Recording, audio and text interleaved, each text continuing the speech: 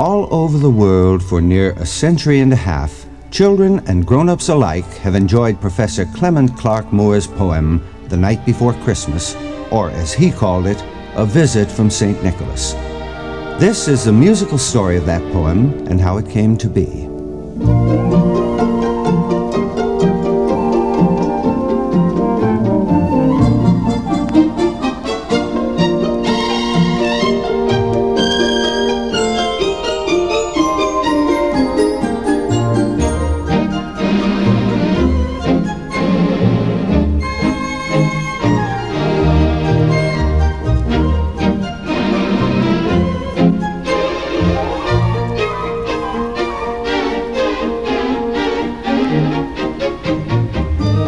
One wintry day in New York City, which was then only a small town, not the great city it is today, Dr. Moore's family and their cook Gretchen were preparing for Christmas. They were making taffy and candies, while the little dog eagerly tried to get some of it for himself. Listen to their activity in a song about making candy and goodies for the holiday season, Savory Serenade. Savors and smells of cooking, wonderful bread and baking brown.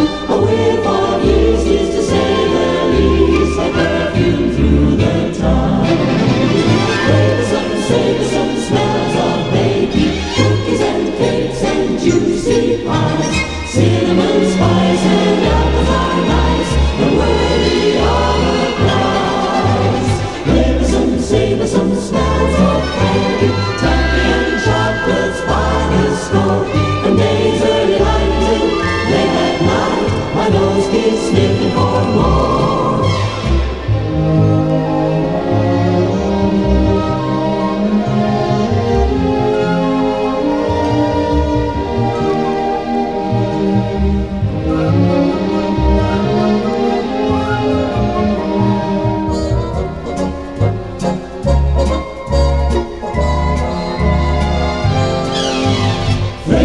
Savors and smells of candy, taffy and chocolates by the score. From days early light until late at night, my nose keeps sniffing for more.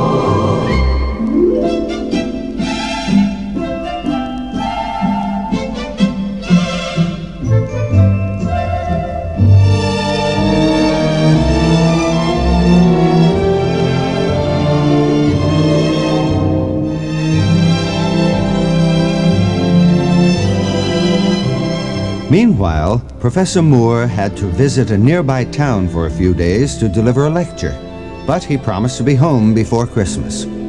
Before he left, he asked his children what they wanted him to bring them for Christmas. Charity, his daughter, especially wanted a book or story about St. Nicholas.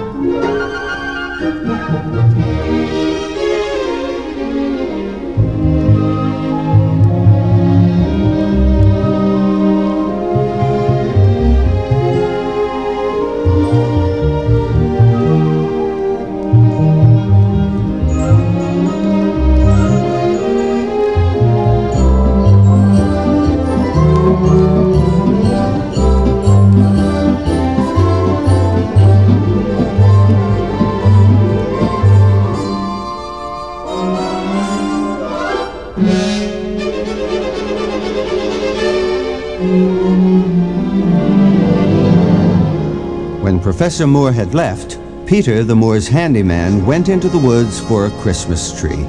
With the dog trailing right along, he went deep into the snowy woods and found the perfect tree to take home. Wintertime is a song about Peter's trip into the winter and cold and snow. Winter time, snowflake time, swirling all around. From the sky, bright diamonds fly and softly touch the ground. Winter time, big boot time, crunching through the snow. Frozen toes and cold nipped nose, and cheeks a rosy glow. Cold winds blow, icicles grow on every frosty limb. Oh, there must be a perfect tree for the little ones to dream. Winter time, Christmas time, time of joy and cheer. And I pray its spirit may stay with us all the year.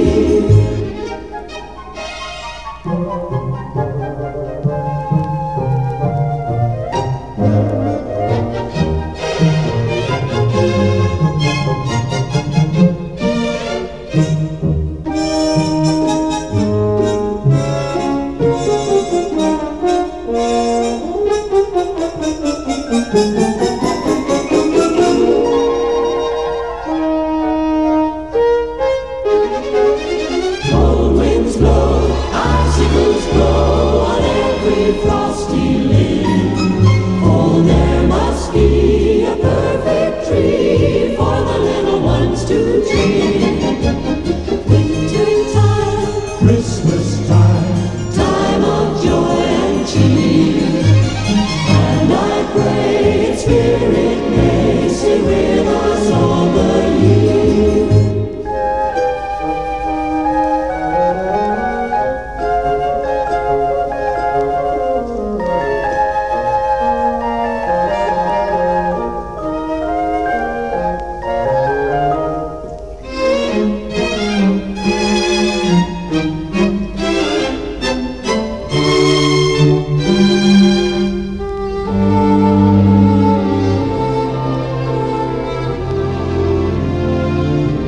Setting up the tree ready for decorating took all evening.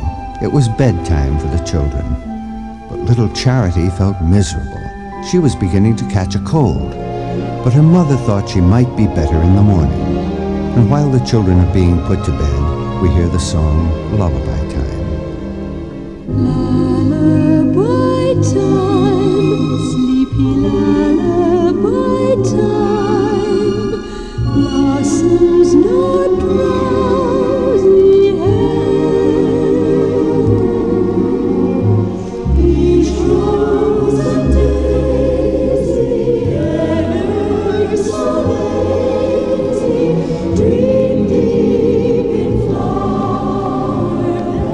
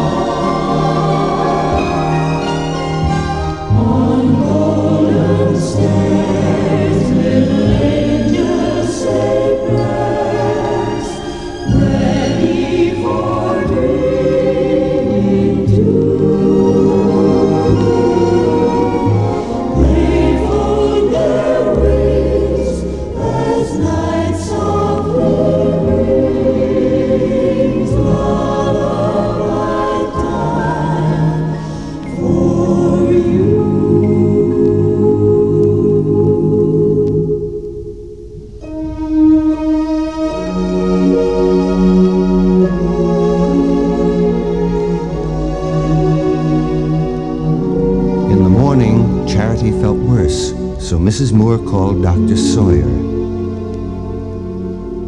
At the same time all this was going on, Professor Moore was giving his lecture.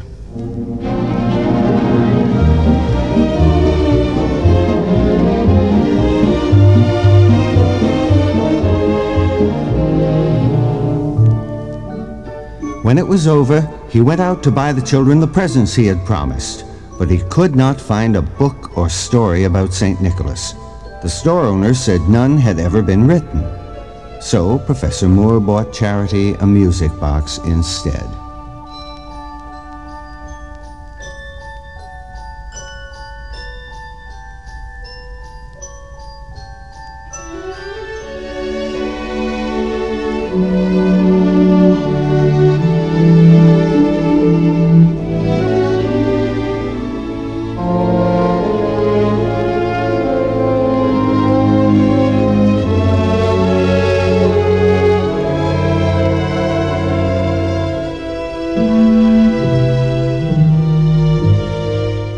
Charity was now very ill.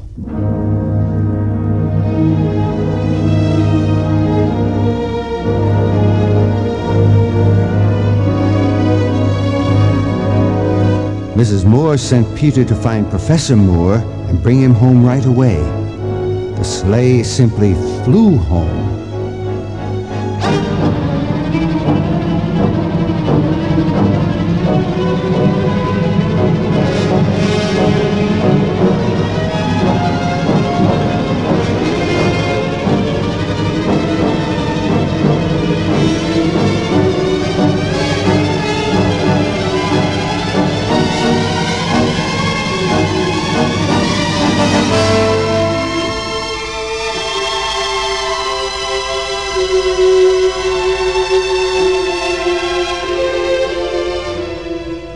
When Professor Moore arrived, he found Charity too ill to be interested in the music box.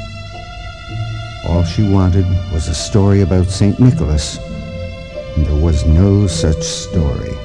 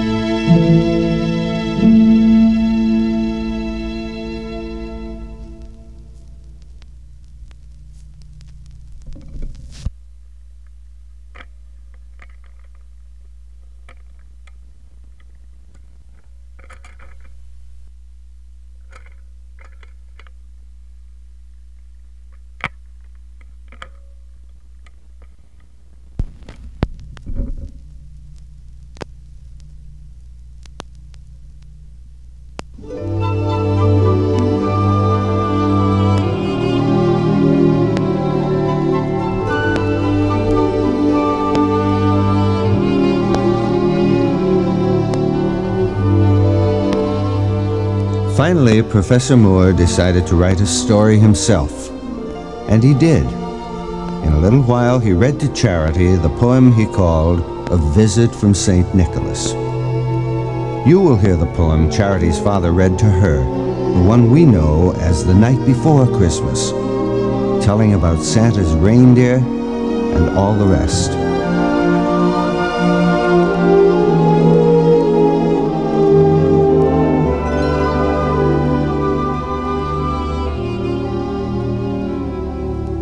The night before Christmas and all through the house, not a creature was stirring, not even a mouse.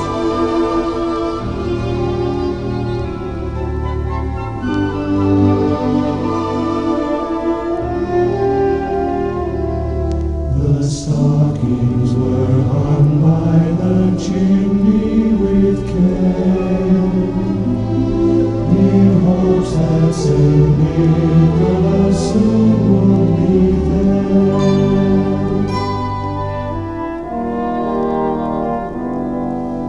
Children, when they're soon all snug in their wee little beds, while visions of sugar plums danced in their wee little heads.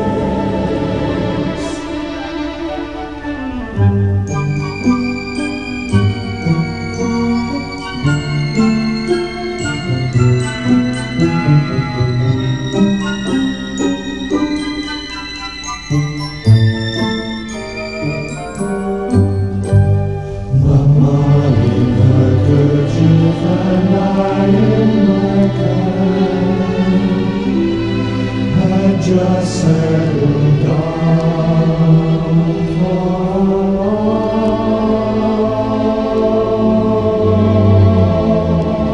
winter's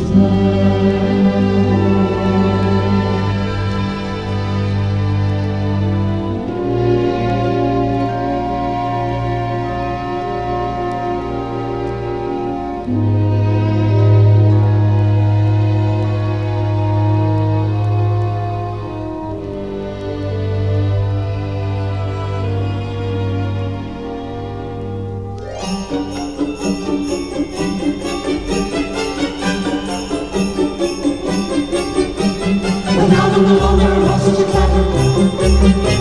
I expect them, I beg to see what was the matter. Away to the window, I flew like a flash, tore open the shutters, threw open the sash. Then what to my wondering I should appear but a miniature sleigh and a tiny reindeer. With a little old driver so lively and quick that I knew right away that it must be Saint Nick.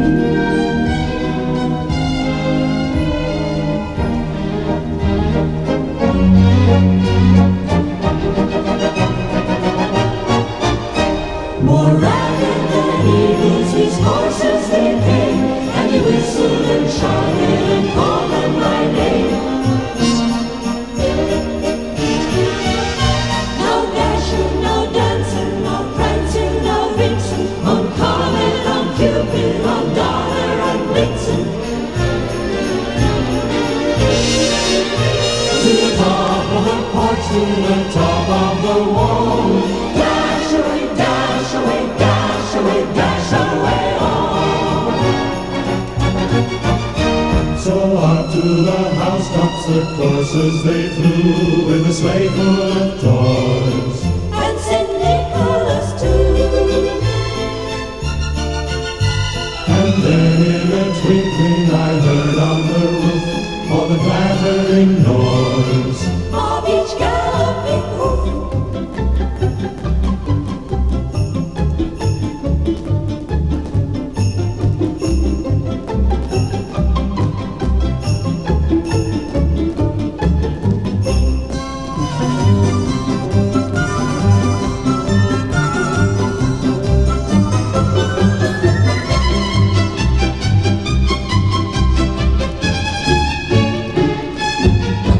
All bundled in fur from his head to his foot, his clothes were all tarnished with ashes and soot. I drew in my head and was turning around when down the chimney he came with a thump.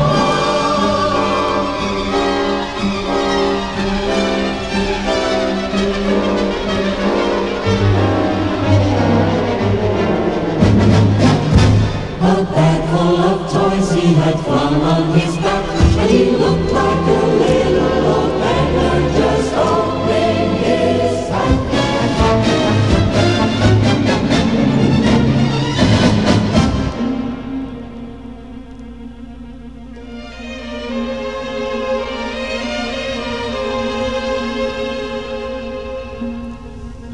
His eyes, how they twinkled so gay! His dimples, how merry were they!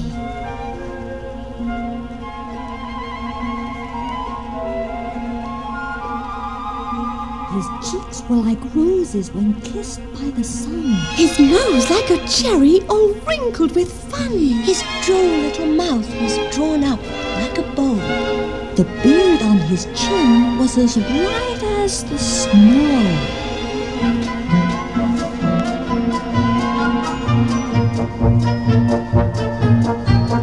The stump of a little old pipe he held tight in his teeth, And the smoke went around and around and around his head like a wreath.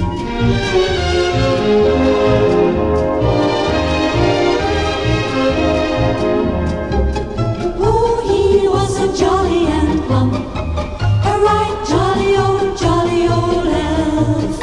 And I laughed and I laughed and I laughed when I saw him in spite of myself.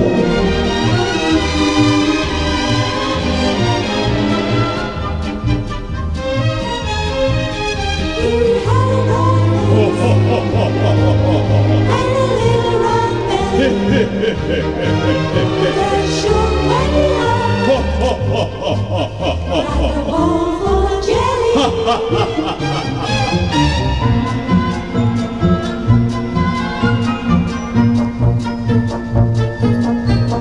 He gave me a wink of his eye and a twist of his head, a chuckle and a smile. I knew all the while I had nothing to dread.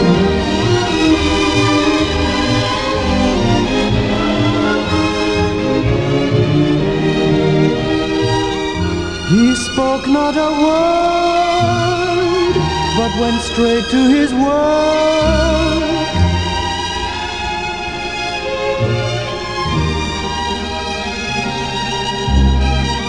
He filled all the stockings, then turned with a jerk.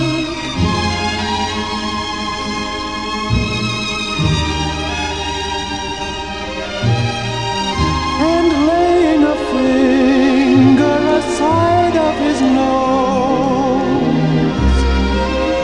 and giving a nod up the chimney, he rose.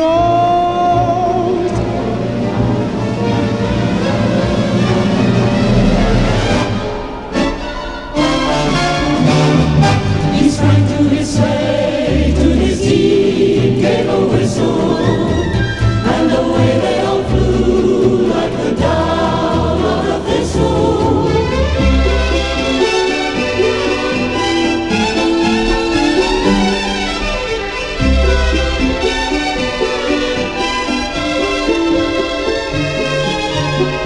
But I heard him exclaim as he drove out of sight,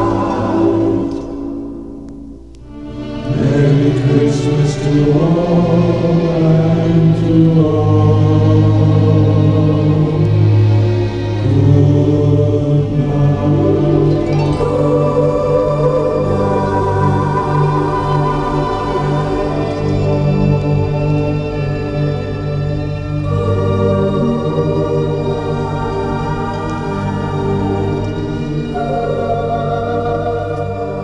Charity liked the poem so much that she felt better, and when Christmas Day came, she was well enough to enjoy it with all the rest of the family. 'Tis the morning of Christmas, and all through the house not a creature is sleeping, not even a mouse. The presents are there by the fireplace, I know, where St. Nicholas left them a short time ago.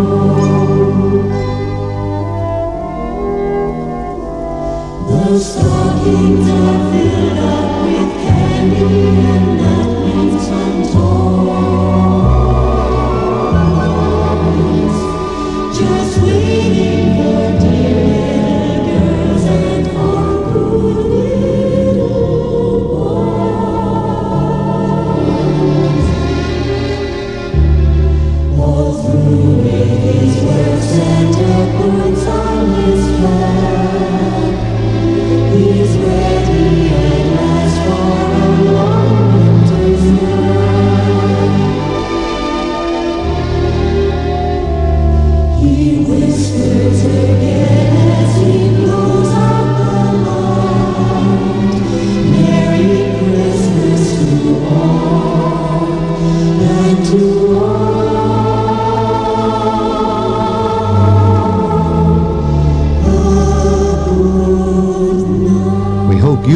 enjoy your Christmas too.